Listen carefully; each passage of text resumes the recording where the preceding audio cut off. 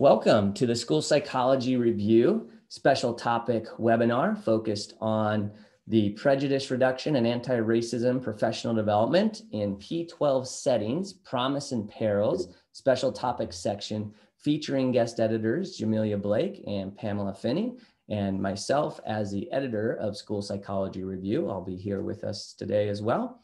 I wanted to highlight for those of you who are active on social media, whether you use Twitter or Facebook or Instagram or YouTube, we encourage you to take any screenshots that you want and share them.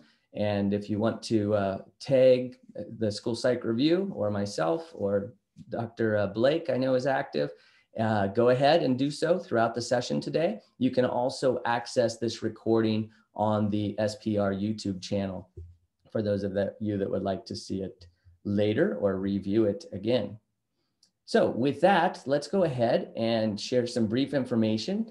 In terms of this special topic section, some of you have noted that we have done many series of special topics with School Psych Review featuring contemporary research to address next frontier topics that are important to advance not only the field of school psychology, but education in general, and really trying to aim to advance science, practice, and policy that will inform our professional efforts to support children and families and teachers and education professionals at school. And so you can find the full call for submissions located on the NASP website. And for those of you, again, who are active on Twitter and Facebook and other social media, you will see that there's been various broadcasts of the announcement for this special session now over the past couple of months. And we also want to note, which we'll remind you at the end, for those of you interested in submitting a paper for consideration for the special topic section, or just in general to School Psych Review, you can simply do so at the Taylor and Francis online SPR portal. That's featuring the partnership between NASP, the National Association of School Psychologists, and Taylor and Francis in currently publishing the School Psych Review Journal. Okay, so we'll go ahead and allow each of the presenters today to share a couple of minutes about their background, their current positions, their background, and their areas of interest and expertise as related to the topics today. So I'll go ahead and turn it over to Dr. Blake. Welcome. Good day. That's probably what we should say instead of good morning or afternoon. Good day. My name is Jamilia Blake. I'm a professor at Texas A&M University. I study racial ethnic disparities as it relates to exclusionary discipline, particularly as it relates to Black girls. I also study bullying and victimization in socially marginalized populations. I'm delighted that we have the opportunity to do this special topic. Something that I think Pam and I have been on our hearts and minds for a long time in our respective lines of work. So to kind of do something and move the field forward, I'm really excited. I'm excited to be here today and talk through what we're thinking and impart some knowledge, but I'm really confident that people know a lot already, but share whatever I can share and guide you and encourage you to offer some submissions so that we can be the change that we want to see, right, Shane? That we can really change our field. So that's all I have to share. I'll turn it over to Dr. Fenning. Hi, everybody. My name is Pam Fenning, and I am a professor at Loyola University Chicago. And I've been interested in the issue of racial disproportionality in school discipline, exclusionary discipline, suspension, and expulsion for many years, and also how that intersects other identities such as disability status and things of that nature. I'm interested also in discipline policies and how state level administrators and district level administrators can change policy to be, become more equitable. And I'm interested also in professional development with administrators around exclusionary discipline and also how to implement more restorative practices and less punitive ones within school settings, and then also the role of us, AKA school psychologists, in this work. So thank you. I look forward to this, and I'm very excited about the special topic and the opportunity to work with Jamilia and many others in this process. Excellent. Thank you both. And I briefly mentioned at the onset that my name is Jimerson. I am a professor at the University of California here in Santa Barbara. and I'm also editor of the School Psychology Review Journal. Also to note that Dr. Blake serves as one of our senior editors, and Dr. Fenning's continued to serve as guest editor on multiple important topics that we're featuring in the journal. So thank you to each of you. Over the course of my career, I've had an opportunity to focus on scholarship that addresses how to promote the social, emotional, behavioral, cognitive, and mental health development of children at school, and really looking at the breadth of support services and interventions and such to meet the needs of all children. Importantly and increasingly recognizing the cultural and linguistic diversity of children in many of our schools throughout the country, certainly here in Southern California. We have large populations of Latinx children and other populations of diverse children with languages as well as cultures and backgrounds. And these topics that we're focusing on with this particular special session on prejudice and anti-racism and focusing on these efforts of professional development in the P12 settings are so critically important. They were important a decade ago, they're important 5 years ago, and we've increasingly seen over the past couple of years the increasing relevance and importance. So I'm really just delighted that Dr. Blake and Dr. Fenning have been doing a lot of efforts and a lot of work to prepare this infrastructure, and then are going to put in the efforts as well as the editorial board members to review these papers, and we'll be featuring these papers in the journal subsequently, those that are accepted. So the great news is that today, the information that each of them can share can start to be a bit of a foundational knowledge and a primer, and provide you with perspective on the topics at large. And also you'll have an opportunity here. We're anticipating that if you have questions, you can use the question answer function within the Zoom webinar, and you can pose questions for the panelists and such. And they might answer them as we go, but we will also hopefully have a little bit of time at the end where we will be able to answer those questions that come up. So with that, let's go ahead and see what's in store for today. We've got the agenda next.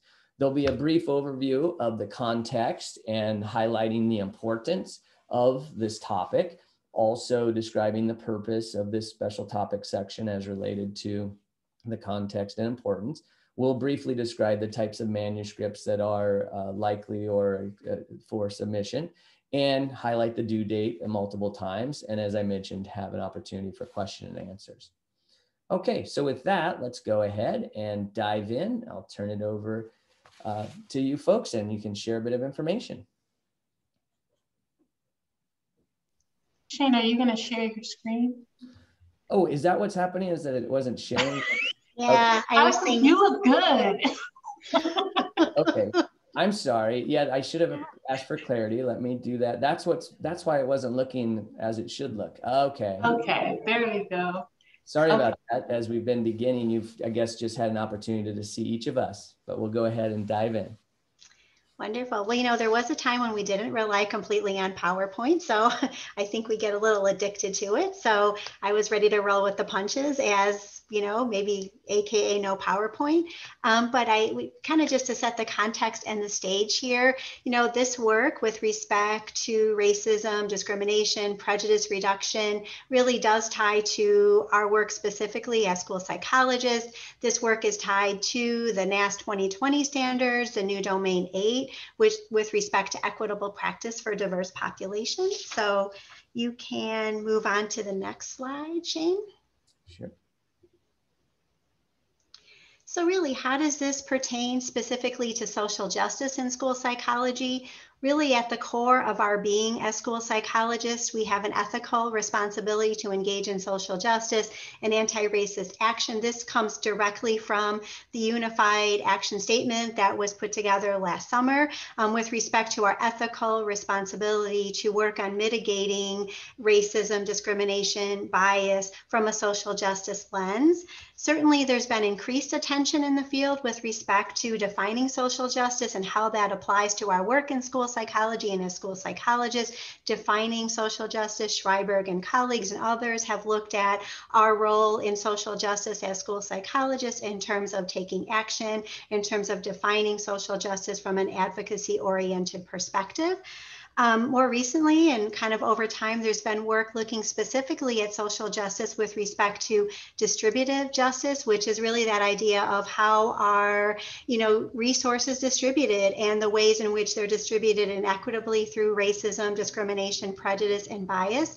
And then specifically also procedural justice, which is really this idea of decision making. So under decision making, there can be individual biases that we have under prejudice, discrimination, and racism, meaning when we're sitting around that IEP table and we have students of color, families of color, do they have a voice in our decision making, perhaps with respect to IEPs?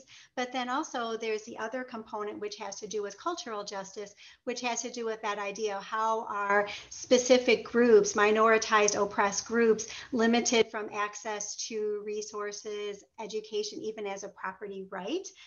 So, really this special series is a wonderful opportunity to think through how we're engaged in social justice work, particularly with P12 students.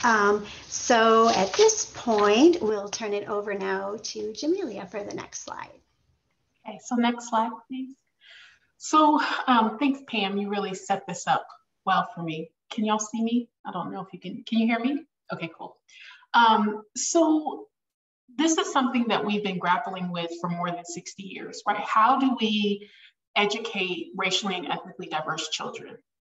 Particularly, we're talking about Black, Indigenous, Latinx youth, and also youth of various Asian ethnicities, right? So there's a lot of diversity in terms of being Asian in this country. And so we've grappled with this. And if you look at our field, even beyond our field, right? So with Brown versus Board of Education, and even beyond that, we've grappled with how to provide the best quality education. And so what we know or should know as school psychologists or school psychologists in preparation is that we have an opportunity gap. I take this from one of my esteemed colleagues at Michigan State University, Tara Van Zandt Chambers.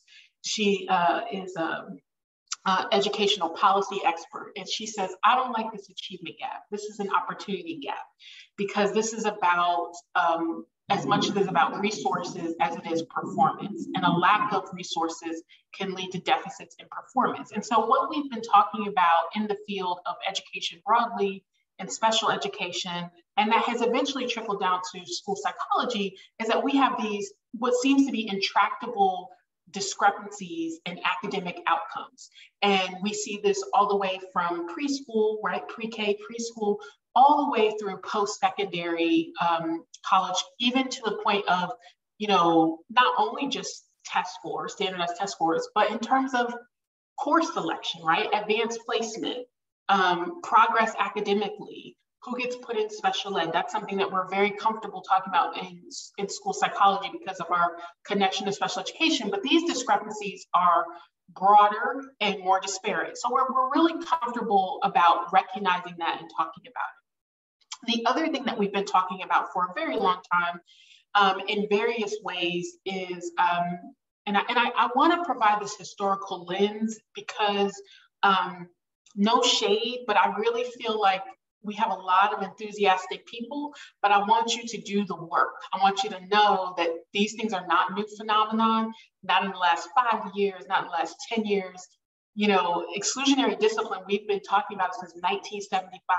That was before I was born. Just dating myself right there, tell you how old I am, right?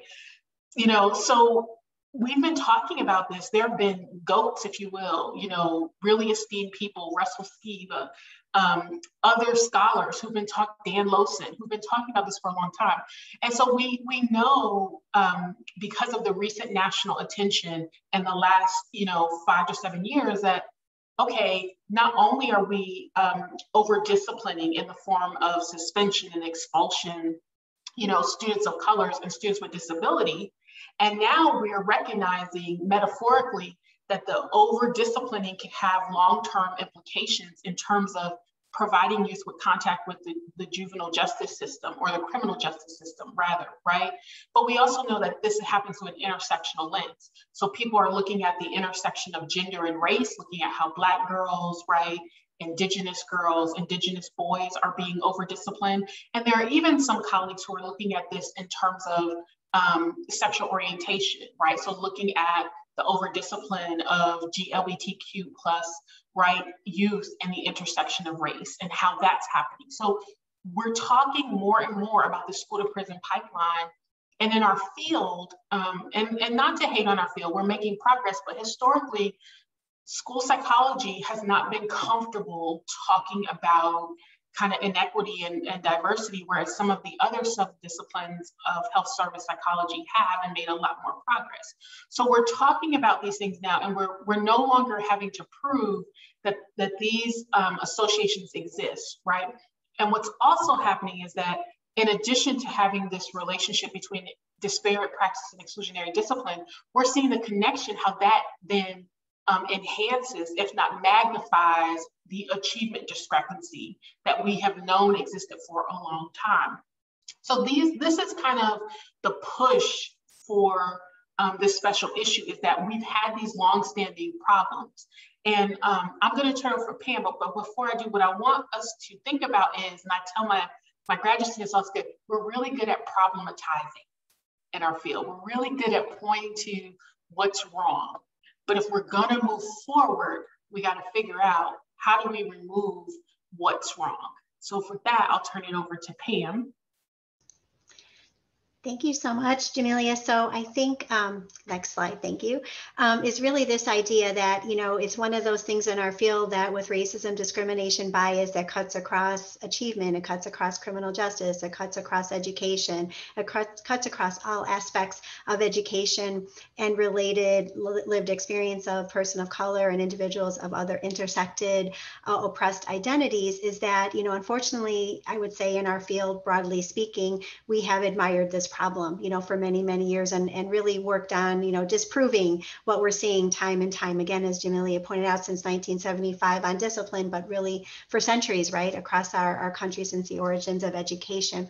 And the other piece is that as we move towards thinking about solutions and remedies with respect to racism, discrimination, bias, educational disparities, it's really this notion perhaps of moving away from a deficit view of persons of color to one in which we are, you know, not saying, hey, it's because of poverty, or, oh, it's because it's our families are poor, our families are facing socioeconomic status issues. Those things may be true because of historic racism and bias and discrimination, but when we look at an individual student deficit lens, then we are not forced, or we're not called to action as school psychologists to do anything that remedies the issue, right? With looking at school practices, with looking at those alterable actions. So the opportunity for this special series is really to look at, you know, in P12 settings, how can we actually look at solutions that are viable with respect to mitigating the racism, bias, discrimination that we've seen really for centuries with respect to work, professional development, others, interventions, implementation of practices in P12 settings where our students and children are and exist. So it's really kind of also thinking and challenging our thinking of moving away from a deficit perspective, an individual student deficit perspective, which perhaps comes from our long history, at least to some extent, of special education evaluations where we have to show deficits, difficulty, issues, problematize the issue as residing within that individual student.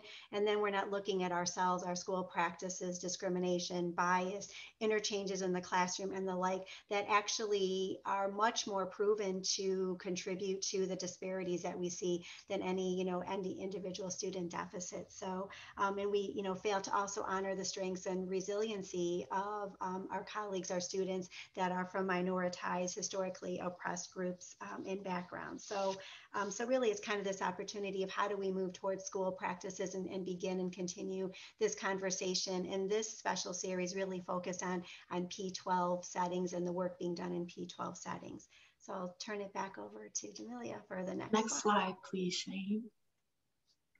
So as kind of Shane alluded to and Pam, we are just, I'm excited and afraid at the same time, right? I'm afraid because of what's happening in our society, but we have this potential where our field is evolving right before my eyes. You know, I never thought, and first of all, it shows you how old I am, right? I'm getting old.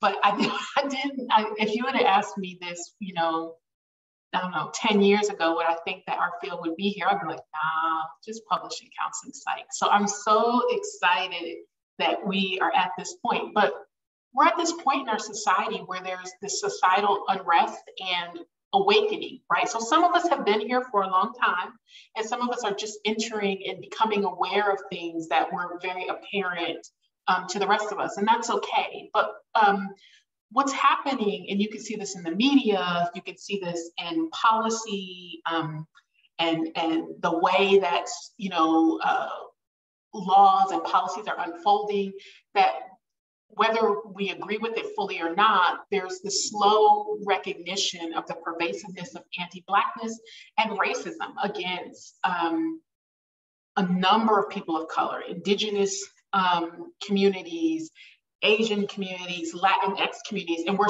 seeing this kind of unfolding in our society in many, many systems, right? And, you know, the beauty of technology is that the invisible is now becoming visible, right? Because we're getting to see these things, unfortunately, unfold right before our eyes. So this societal awakening, if you will, due to the systemic oppression that's happening, has forced many of us who have not considered this as relevant to our lives, or haven't been forced to think about this, to start to recognize that racism is embedded in our systems. And what that means is that we've talked about, and we can look online in the media, we can see where racism is embedded in our criminal justice system, right? Who is seen as a criminal, and who is seen as a victim, and what are the legal repercussions for some actions. We also see this in our healthcare system. Who gets access to care? Who is deemed you know, as being appropriate? The emphasis now on the opiate crisis as something that we need to help is very different than, and some of you might be too young for this, about how we viewed heroin and the crack epidemic, you know, in the 80s and 90s when I was growing up. There's this shift, and it's really peeling back the systemic nature of racism. And as school psychologists, many of us should be familiar with Bonhoeffer-Brenner's, right, ecological systems theory, right? And we have to recognize and accept that if all these things are happening and this racism is embedded in our various systems that we live in, schools are not immune, right? So we're in this watershed moment, right? This shift in the field where those of us who are on the fringe, who have been talking about this for a long time, we now have, as I said, we've been talking about this since 1975. We now have, over 40 years of research in various formats from different scholars that really convey and indicate about anti-Blackness and racism, how pervasive it is. So we no longer have to prove, right? Earlier in the field, Pam, Sherry and I, Scott Graves, Marquita Newell, there were Frank Worrell, there were a lot of us Amanda Sullivan, doing work to kind of establish this foundation that, like, this is a problem that you need to look at. We don't need to do that anymore. You know, what really kind of drives my work is, how is it happening? Why is it happening? And how do we fix it? I often talk to my students about, this is controversial, but I grew up watching the Cosby Show. Cosby Show, he's a problem. We can talk about that another time, how you feel about that. But the Cosby Show, the same issues that they were talking about the Cosby Show when I was a kid are the same issues that we're talking about right now. So how is it in the past 30 years that we have not been able to make progress and shift these issues, right? It again speaks to the systemic nature of these problems and our lack of willingness to kind of combat this. Next slide, please, Shane. So it's really important to me that I impress upon you that we look at these issues, these educational disparities that we're talking about from a broader perspective, right?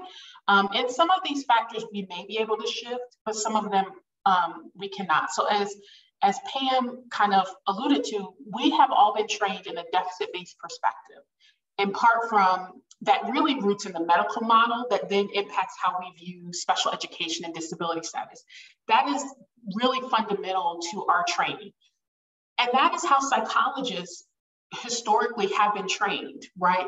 And so we have, in the last decade, with more than a decade, 20 years with the integration of prevention science, we've started to embody more sociological systemic concepts and recognizing how these various systems interact to produce the outcomes that we are seeing that's affecting certain communities. So I really like this graphic, and I like graphics a lot because it illustrates my point. So I want to talk about some of the systems that we need to think about that ultimately lead to academic achievement discrepancies or the opportunity gap and exclusionary discipline. So, and some of these things we can't really address as school psychologists on an individual level, but it's still important that we recognize this. One, we have to look at the communities, right? The fundings. I once met a wise administrator who said, listen, the degree to which a school can do something depends on the community that they're in, right? And if those communities don't have appropriate funding or resources, the school system becomes a de facto service provider. And I think many of you can attest to that.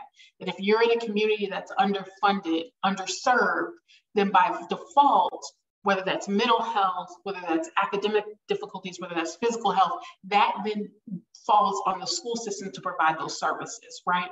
So we need to be thinking about, we really need to embrace this idea of broader systems, right? And so we also need to be thinking about school funding. What types of resources do school systems have? I talk a lot about this in my class, and I get students to really think about our tax structure, right? And if you have communities where you don't have, we have a lot of low income housing, or you have people who don't have jobs, or there's not a lot of employment, there's not going to be, because of the way that we structure, the way that schools receive funding in most cities and states is based on the tax structure of the neighborhood, right, of that state. So if you have communities that don't have significant employment, right, that have income coming in, then you're going to have lower funded schools, right? And that's not something we as school psychologists can think about. But the reason why I like this graphic is you can't look at each of these areas independently. Structural racism is this idea that, or this theory, that we have these structural forces based on racist policies that then influence these systems. So I'm not going to get too historical, but right, like when we talk about neighborhoods and residential areas, we have to think about redlining and the historical impact of who was able to buy homes, right? We need to think about, when we talk about communities and what resources they have, we need to think about what is the employment opportunities look like, and what is access to those employment opportunities, and who makes those decisions, and how have historical and oppressive and racist structures contributed to the limited opportunities. I'm not implying that there are not, there's never self-agency. There's always self-agency. And I'm not overly deterministic in my theoretical perspective, but I do think that, you know, oftentimes because of structural racism, because of the systemic oppression, we have communities where there are restricted opportunities. So if you get to a fork in the road and you can only go left or go right, we have then restricted your opportunities of choice. And that's what structural racism does. And it's important to talk about kind of these neighborhood structures and school funding, not in the sense that I expect you to, as a professional, go out and change that, although you can do that on the individual level, but to recognize that these things are intertwined and interconnected. And although that is not the focus of this special issue, we cannot talk about the racial ethnic disparities we see in education without recognizing the broader impact of all of these areas and how structural racism has an impact on that. If you could go to the next slide, please. So, and Pam and I are going to talk about this together. So the pink, I think that's a hexagon. Do my math right there. I think it's a hexagon. So the pink hexagon is really the outcomes we see, right? I want to talk a little bit about some of the other areas that we can target that Pam spoke to. So she's going to speak more to kind of educational policies and practices, which I think are really important. But I want to talk about what happens within the school system, right? And that leads us to get to these racial ethnic disparities. So some of that is pedagogy, right? And the way that educators are taught to think about instruction and how they teach and convey information. And it's really important in school psychology. We can become very insular, which means that we only stay in the realm of school psychology. But the history of our field is that it truly is interdisciplinary. We are trained both as health service psychologists with significant expertise in mental health. We're trained as expertise in special education, particularly as it relates to identification, but also behavior, right? Behavioral principles. And then we are trained in education broadly. So we are by virtue of really an interdisciplinary field. And what that means for yourself in a special issue is that you have to go out of the realm of school psychology into these other areas. So in teaching, learning, and instruction, the preparation of pre-service teachers, they've actually spent a lot of time talking about how do we prepare teachers for educating a diverse student body, right? And a lot of that work has come from multiculturalism or culturally responsive pedagogy. And culturally responsive pedagogy, because this is a hot button topic, is not the same as critical race theory. Okay, critical race theory is a legal theoretical lens that is important, that is useful for framing the inequities and structural racism that we see to help people kind of compartmentalize and understand the legal criminal justice system, and it can be extended to education. But culturally responsive pedagogy is at the practitioner level. And so is multiculturalism, right? And that's the people who are in the school systems doing the work. And it's really about how do I make this curriculum? How do I make my instructional strategies? How is the way I think about learning going to be appropriate and aligned with the cultural background of my students so they can take this up? I have a great friend, Dr. John Singer. He tells me, he uses this great analogy. So if someone puts food in front of you and you do not eat it, it doesn't necessarily mean that you're not hungry. It means that the food they prepare for you is not something that they're interested in eating. And what culturally responsive pedagogy suggests is that we look at the food being education and the way that we're delivering it, and we look at ways that we can make it acceptable and useful to the children that we're teaching, right? And multiculturalism is really about the integration of different cultures, understanding how different perspectives then can enhance our ability to relate and instruct. So there's research out there talking about how our teachers prepare to do this, right? And this is really important for this special issue because we can't talk about how we address prejudice or anti-racism without understanding the fundamentals of this existing work that's there. So one way of thinking about how we combat these disparities that we see in education is what is the pedagogy in school psychology, we would call it our theoretical perspective. If you want to call it your cultural frame, that prepares teachers for working with students and addressing the issues that we see.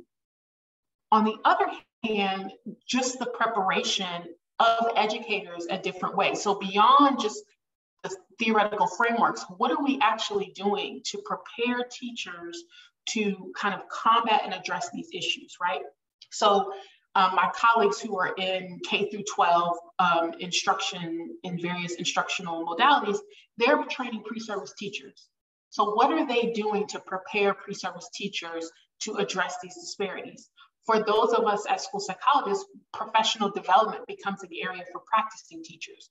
What does that look like? How are we preparing them to address achieving an exclusionary discipline? And to what extent are we integrating theories about culturally responsive pedagogy, multiculturalism, and recognizing the historical impacts of structural racism? And then in school psychology, my colleague Marquita Newell, right, she's done a lot on, as well as others, multicultural consultation, right? To what extent are we using as school psychologists these models to support teachers, right, in their understanding, their cultural competency, and their actual instructional practices to address these educational disparities? So in order to really attack these disparities that we're seeing, we're going to have to really put the ecological systems theory into practice, but we're going to have to do that from a critical and cultural lens and be comfortable and be willing to talk about the degree to which structural racism impacts all of these factors that shape the educational outcomes that we see among students. So with that, I want to give Pam an opportunity to talk about educational policies, which is also relevant. Thank you so much, Jamilia. So you've hit on so many critical, important topics and areas of focus. And so just adding a little bit to that would be, you know, I think Jamilia alluded to it earlier as well, is I think in school psychology, in our field of understanding racism, bias, educational disparities, we're behind, in my opinion, different fields, related fields such as counseling, psychology, other related fields. So also that interdisciplinary piece is really critical and important for us. Our colleague Celeste Malone shared a great article called Radical Healing by French and colleagues. And so counseling psychology, it's a wonderful, beautiful article, French et al. 2020. So it really is an important framework, you know, in terms of radical healing with respect to communities of color. And again, kind of going beyond that individual deficit view that, you know, I think perhaps we've held in our field of school psychology collectively and individually. So part of it is in terms of school psychology, attacking our own biases, our own prejudice, the own discrimination that we bring to the table in doing that work around, you know, mitigating our own biases, learning and understanding more about structural racism that Jamilia spoke of so eloquently and beautifully a minute ago.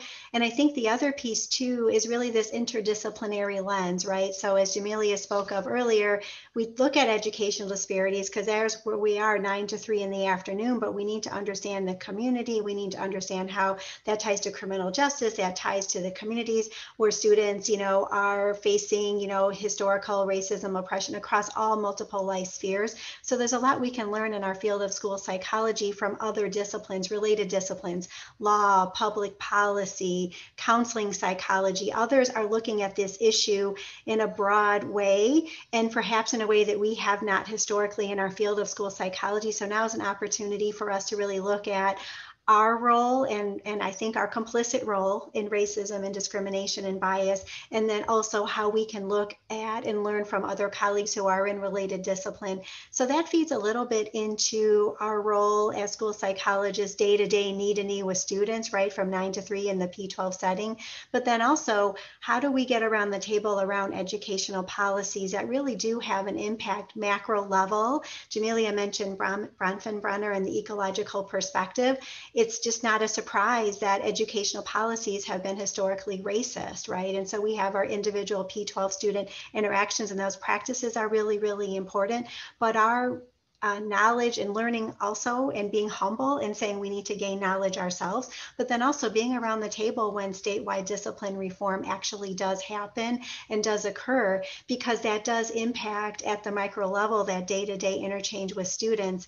And so, for example, doing some work at the state level with different administrators, one thing I've noticed is that we want to have a quick remedy and a quick solution. So let's say, okay, plop in a program there, right? But if we pop in a program, but we don't understand the historical context of discrimination, racism, bias, then it's likely to fail. So it's not surprising that just taking a program and popping that in a school, unfortunately, we haven't seen any real change, measurable change in racism, discrimination, bias, oppression that we've seen. So really getting ourselves around the table, improving and learning and being humble ourselves, and then participating in statewide discipline reform and working with colleagues that are at the state level, those state level decision makers who will often want a very quick solution to a very complex issue that we're describing here. And so it's really incumbent upon us to say, wait, hold up here.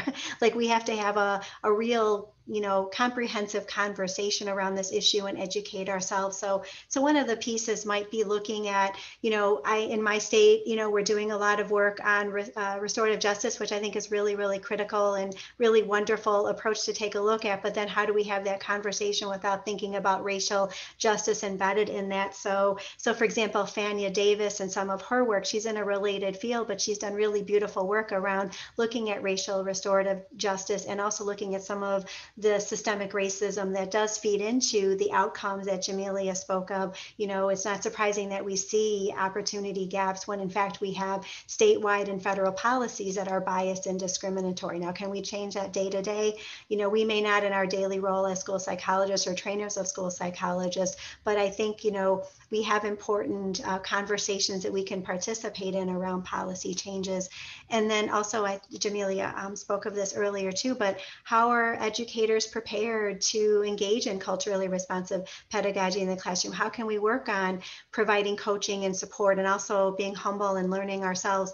Administrators make key decisions, right? And so I work often with administrators, and they don't necessarily have the training around school discipline, opportunity gaps, and the like. And so I think that's where that interdisciplinary piece comes in, and how in school psychology we have a long way to go, but we should be around that table on some of these broad decisions. So that's what I'm thinking about when I think about that role of educational policies, because that does impact what happens in the P12 setting. So I will stop talking, or I'll talk the rest of the day, and we can just move to the next slide.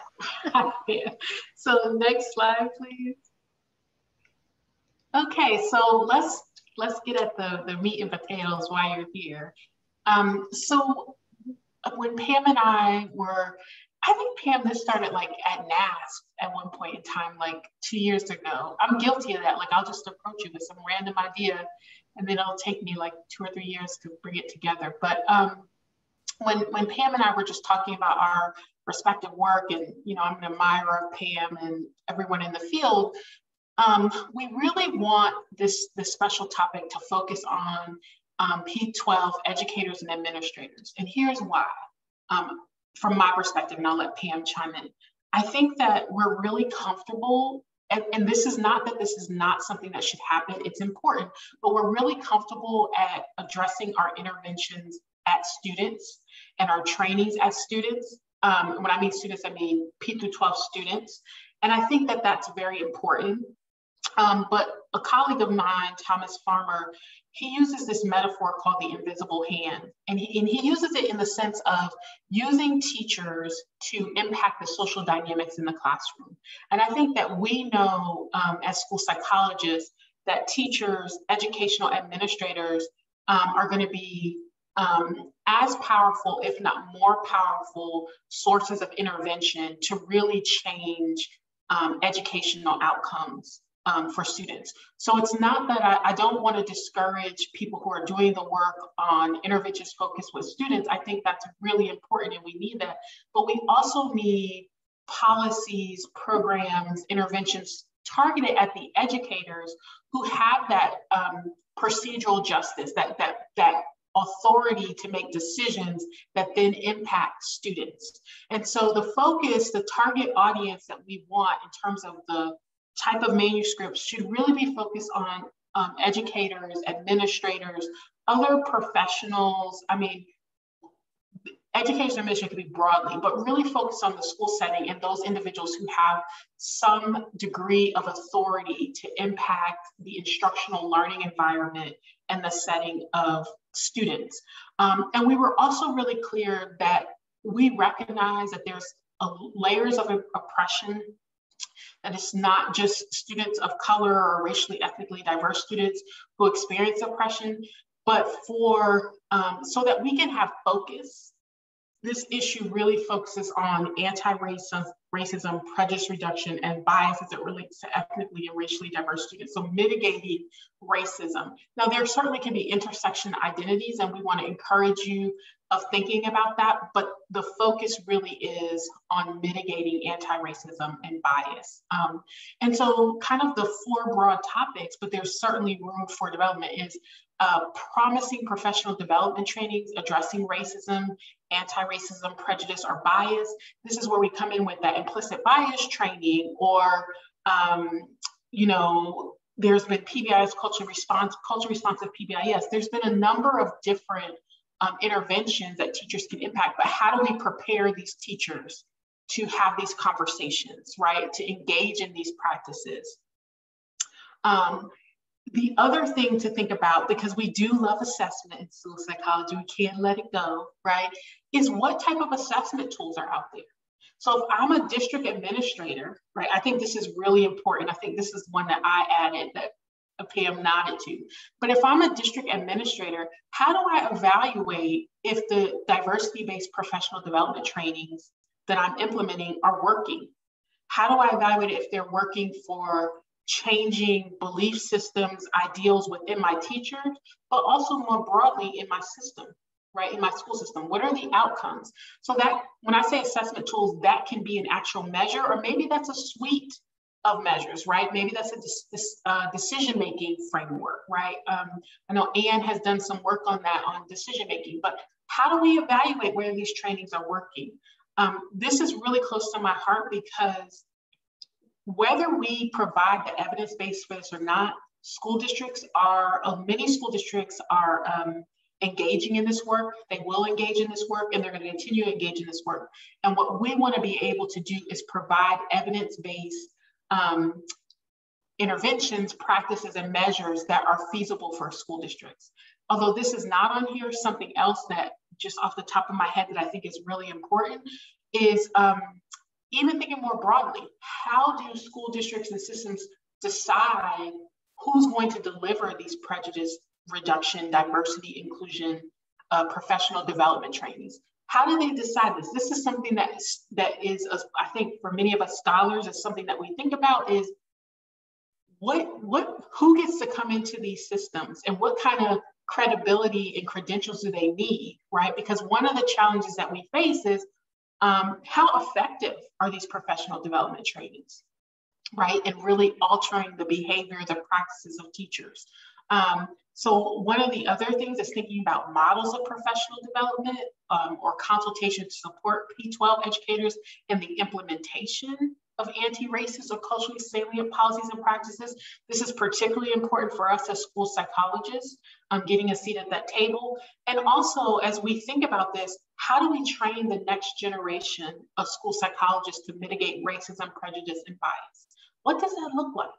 What does that mean, right? So we have some good models from counseling. I think many of us are integrating themes of culture and diversity and equity and inclusion in our classes, throughout our classes. We have a lot of support from NAS and Division 16 and Division 45.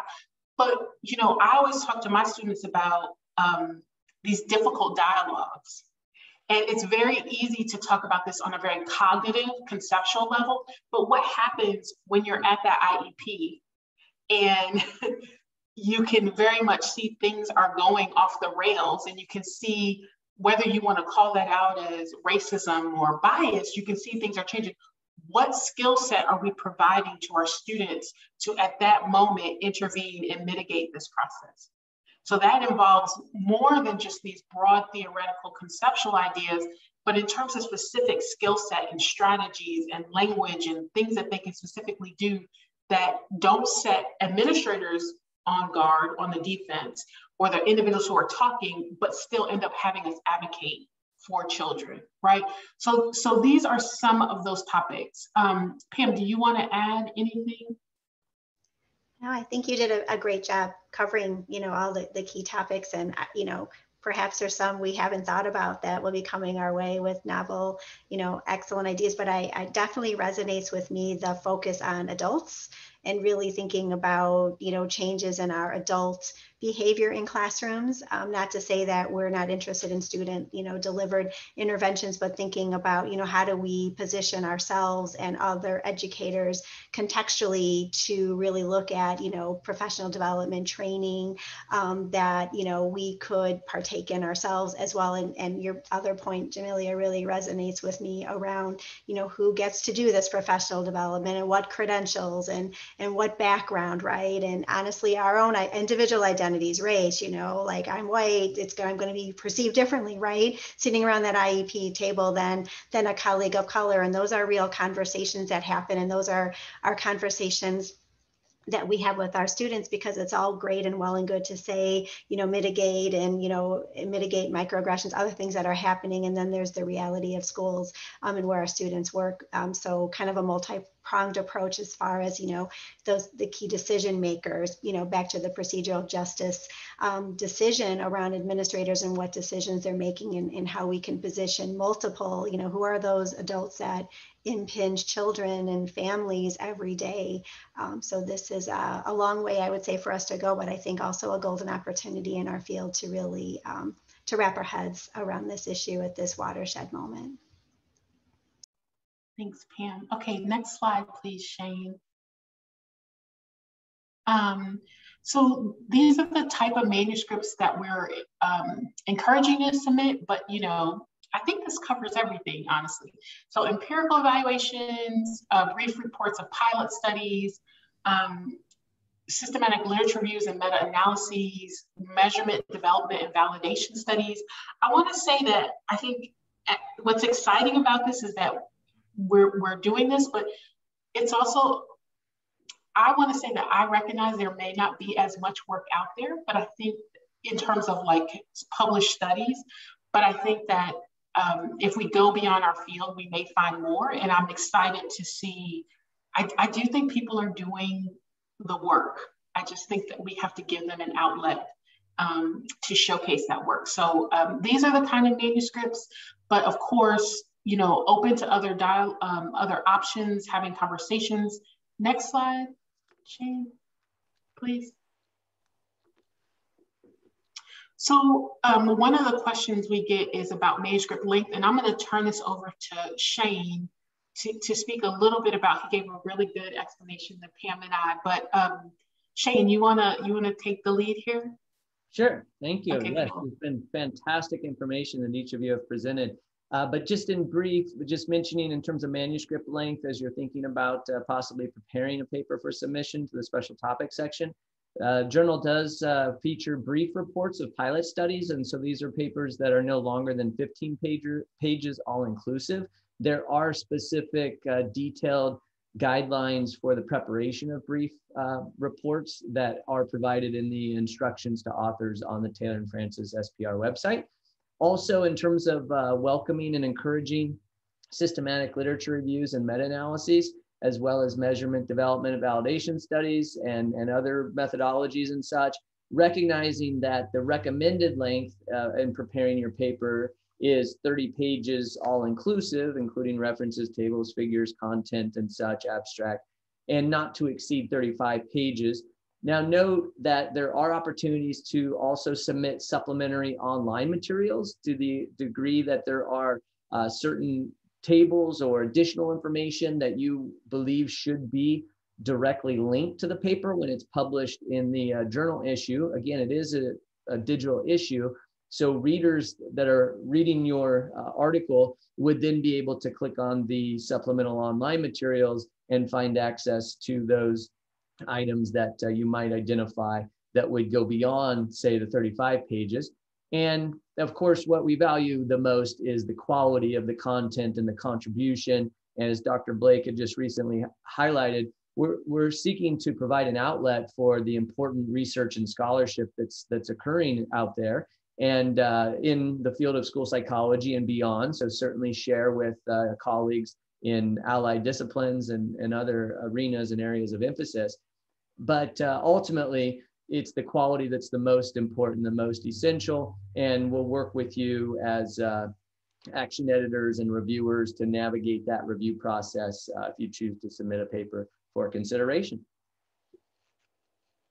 And I know we're getting short on time here. I just want to briefly mention, and we'll see if we have time for a quick question and answer, but the due date for submissions is September 15th. I've shared in the chat the link to the Taylor and Francis SPR website where you can find more information, as well as the NAS call for papers where you can find additional information. If you do submit a paper, this is the portal here. If you go on to the Taylor and Francis SPR website, there's instruction for authors. You can click on that. And just wanted to note that we do place a premium on providing thoughtful, timely, and high quality constructive reviews of papers submitted to the journal. The editorial board members, the action editors, the guest editors, everyone all inclusive are super committed to that. Generally, it's under 30 days from submission to decision feedback. And presently, we've been averaging over this first year about 20 days on average, some a little bit more, some a little bit less. That's an average. So we want to, again, say thank you for your participation today. As I noted in the chat, there's been a lot of students, a lot of practitioners, a lot of faculty, scholars, allied professionals out there. And we can quickly, I don't see any particular questions that are in the queue. If anyone had one they wanted to pop in there real quick, then you're welcome to. But Dr. Blake or Dr. Fenning may also have any additional closing remarks if there are no questions that pop up. Does anybody have any questions? I live for questions, actually. It's like my favorite part of presentations. Bueller. Okay. All right, well, just hit me up if you have any. But I just want you to be encouraged. I feel like, you know, my father used to tell me this growing up. Don't tell yourself no, let them tell you no. So my thought is, and I know that sounds a lot because there's a lot of blood, sweat, and tears that go into writing manuscripts and proposing ideas, but I really do believe, just in my conversations of being at NASP and meeting people, that there are people who are doing really good work. And, you know, we just need to find outlets that are welcoming to that work. So definitely encourage you to submit things. Also reach out to me, Pam, or Shane via email or on Twitter or social media. I think that sometimes, especially people new to publishing, don't realize that you can completely talk through an idea and see if it's a good fit. I would be happy to do that. You know, of course it gets blinded, so don't tell me all the titles and everything else, but you know, loose ideas of what you're thinking about and share it with me, and we could talk it through to see if it's a good fit. But I just want to encourage you to showcase the work that I know many of you are doing and the ideas that you're doing. And if this is not the right special issue, we're just beginning. So there'll be another one, don't worry. You know, there'll be another one if this is not it. Oh, there's a Q&A, I think. It says, will you guys prefer empirical studies that involve data already collected? It's a good question. Can you elaborate on what you mean by that? Do you mean, because sometimes you can have like a conceptual model or like a proposal. And I think Shane can speak to this, like in the brief report thing. So I'm thinking about if you're a school practitioner, you guys have been doing some trainings and you've done it from more of like a program evaluation standpoint. So you may only have data on this particular campus or this district. That would be good. But if you don't have data, then we're talking more about a kind of conceptual piece. And so that is welcome as well. Or like kind of a model for how you do professional development. I think I can speak for Pam and I, that would be open, but if you can elaborate on that, that would be helpful as well. Yes, I agree with what Dr. Blake had just highlighted. And if you have additional elaborations or feel free to reach out via email, as Dr. Blake had mentioned, Dr. Blake, Dr. Fenning, and I are each available. So you can find our emails readily available online there. And I know that it's just at the 11 o'clock hour here in California, at different times, different places. But in respect and appreciation, and want to express gratitude to our presenters today, Dr. Jamilia Blake, Dr. Pamela Fenning, such tremendously valuable information that each of you shared and highlighted and recognized the importance of these efforts to be featured in school psychology. And we are incredibly honored to feature these contents forthcoming in School Psychology Review. And as noted in the presentation, as we were sharing information today, I did feature many links to recently accepted articles that will be published. Some of them have recently been published in School Psych Review that specifically are highlighting some of these critically important topics that both Dr. Blake and Dr. Fenning had noted today. So thank you so much. Critically essential topics, so important. And thank you, Dr. Blake, Dr. Fenning, for your presentation today and your ongoing efforts historically, but ongoing, upcoming, especially forthcoming with this special topic section. And for all of those that need to do the Zoom shuffle or otherwise get to their next activity, we'll let you go. And we want to again say thank you And we look forward to many further conversations, communications, and for some of you, submissions for this special topic school psychology review section. So thank you. Thank you. Grateful.